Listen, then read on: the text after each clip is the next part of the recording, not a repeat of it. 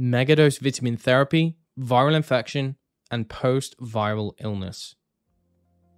Research has demonstrated benefits from 4 vitamins: niacin or B3, thiamine or B1, vitamin C, and vitamin D.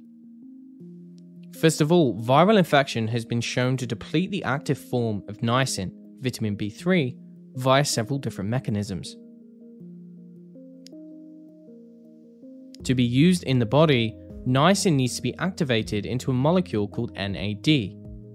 NAD is extremely important for a lot of different processes, but especially in the production of cellular energy. It's also involved in the expression of specific genes, and is very important for protecting the cell against oxidative stress. The requirement for this vital molecule increases greatly during viral infection. One reason for this is that oxidative stress caused by the infection activates specific enzymes which enhance the turnover and the depletion of NAD. Furthermore, the hyperinflammatory response, which occurs in some people, also places a burden on NAD stores. And because of NAD's roles in gene expression, this can quickly lead to reduced expression of genes involved in combating inflammation. It also produces a depletion of cellular energy, and this eventually results in cell death. Now, as a backup route to replenish NAD, because it is so essential, the body will use an amino acid called tryptophan. However, tryptophan is usually going to be used to make serotonin and melatonin. Therefore, a consequence of this is that serotonin and melatonin synthesis slows right down, whilst the body is desperately trying to replete NAD using what little tryptophan it has left. Interestingly, some researchers have highlighted that many of the symptoms of post-viral illness are practically identical to classical deficiency of niacin. This condition is otherwise known as pellagra. Now, anecdotally, many people with post-viral illness benefit greatly from niacin supplementation in fairly high doses. For active infection, some research using different forms of niacin has also shown promising results when paired with other treatments. Looking more into how viral infection can cause inflammation, it's known to stimulate the release of pro-inflammatory chemicals by T cells in the immune system. When left unchecked, these chemicals contribute to what is known as the cytokine storm, where uncontrolled inflammation leads to irreparable tissue destruction and is often the cause of death.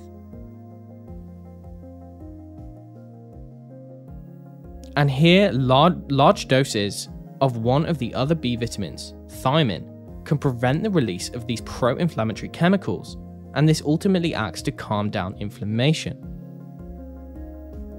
Thiamine can help to maintain the consistent production of energy in cells and attenuate what's called lactic acidosis. It may also improve the transfer of oxygen in the blood and in the cells, and is essential for the control of the autonomic nervous system. Like niacin, the high metabolic demand of infection can quickly deplete this B vitamin, and unfortunately sometimes death is caused by the complications of a thiamine deficiency rather than the virus. Viral infection in its most severe form has been associated with a condition called encephalopathy, and this is a classic symptom of a severe thiamine depletion. In this study, they administered megadoses of B1, and remarkably, they found that 75% of participants showed resolution in neurological symptoms. A different report evaluating thiamine's role as an adjunctive therapy demonstrated reduced mortality and lower blood clotting at just 100 milligrams per day. Also, unlike niacin, many symptoms of post-viral illness are remarkably similar to classical thiamine deficiency. Likewise, anecdotal evidence suggests that many witness major improvements when they supplement with thiamine in high doses after recovering from viral infections. Unsurprisingly, thiamine plays a central role in the MATH+ protocol for viral infection, and so does the antioxidant vitamin C. The primary mechanism of action in viral infection is vascular inflammation and oxidative stress. The antioxidant system is therefore the body's main line of defense, and very quickly, the stores of vitamin C can become exhausted. Therapeutic intervention with vitamin C has been shown to protect and restore the integrity to the blood vessel lining, directly inhibit inflammation, and also serve to enhance the production of antiviral substances such as type 1 interferon.